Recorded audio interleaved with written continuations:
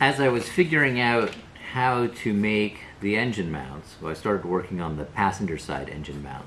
I made a whole bunch of cardboard templates, and I tried to, cutting and taping stuff together and measuring angles and trying to, figure out how I could go on top of an engine mount and go over it and brace and triangulate and bolt to the block and all this other stuff. So using my cardboard templates, I was able to kind of rough up a design, which I then utilized to plan out some parts that I was able to send to my 3D printer.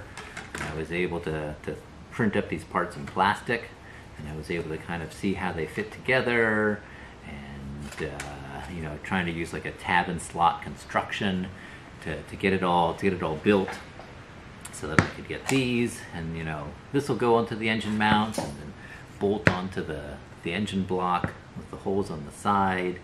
And then I tweaked the design some more, and I uploaded the files to an online laser cutting facility. And today just got a package that is nice and shrink wrapped in steel, all of the pieces that I made. So I'm gonna open it up and see if some of them fit together. So I got these from a place online called Send Cut Send. You send them your file, they cut it, and they send it back. And this is nice laser cut edges. This is all 3/16 thickness steel. And yeah, it's going to be a lot of little edges to cut out here.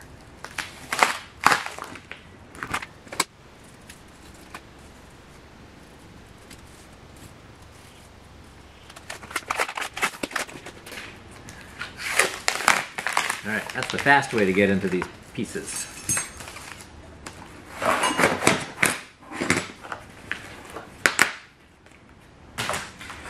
Alright. Ooh, nice. Nice and clean looking. It's a good sign. It fits over the mount and the holes line up. Excellent. Excellent start. So let's see. So this goes like that. Now this piece with the bridge goes on top. Ooh, ooh, that fit nicely. Oh, but I'm gonna have to actually get this cross brace in first. This is gonna go like that. Interlock with this one. Oh, I think actually I have to put these two together first.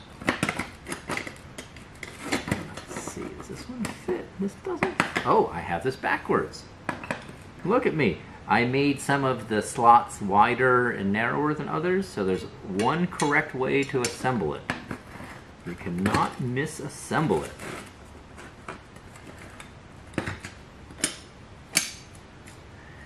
And this side piece goes on.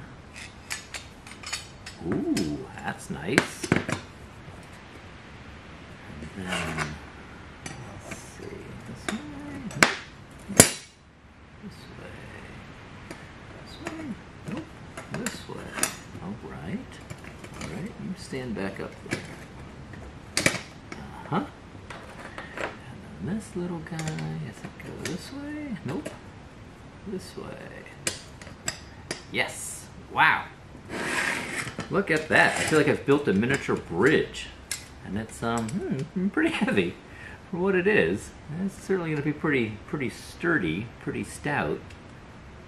So this should bolt right up to the block and go over the mount like that. And I've made holes in this slot here for the power steering pump. Should be able to mount on that and pivot to tighten the belt. And I've added a few extra holes on the back side here to make a bracket to support the turbocharger on the back side. But this is, I'm impressed. It's pretty triangulated. Like, I'm gonna weld this up, and it should be real sturdy. But the idea was to kind of do the tab and slot construction so that it would kind of self-hold everything in place while I weld, right? You know, I can tack it, and it's gonna kind of hold its orientation with everything. And yeah, I'm pleased. I'm super excited. So next step, I guess, is to weld it up.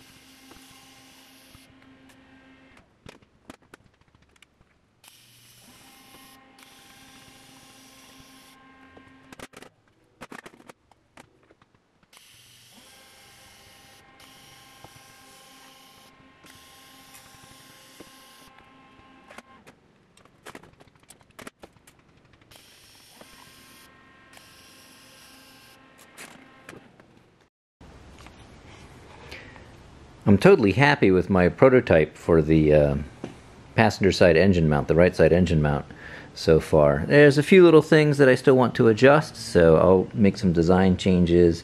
And I also want to, you know, of course, fit it once I have the adapter plate made and I can get a better sense for the location of the engine in the engine compartment. But overall, yeah, it just came out super cool looking. It looks neat. It was easy to assemble. It was easy to weld. It took almost no filler rod to weld because of the tab and slot construction. I have the mounting there for the power steering pump with an access hole so that you can reach the that lower bolt through that hole in the back bracket. I've included some holes for a bracket to help support the turbocharger, and then I've got the adjustable slot there for the pump in the front, and the pulley lines up just where I want it. I think it's kind of loose right now, but it's I think I'm real happy with the pulley alignment. And yeah, the only thing I had to do was there's a little bolt that holds the indexing for the low pressure tube on the pump. I just had to undo that bolt and rotate that a little bit, and then with the washer just bolt it back down because it's an O-ring seal. But yeah, otherwise I'm really pleased with that mount. Send Cut Send did the laser cutting for me, and they did a great job. They were fast. I sent it about a week ago, and now here's the part is in my hand. So I'm super pleased.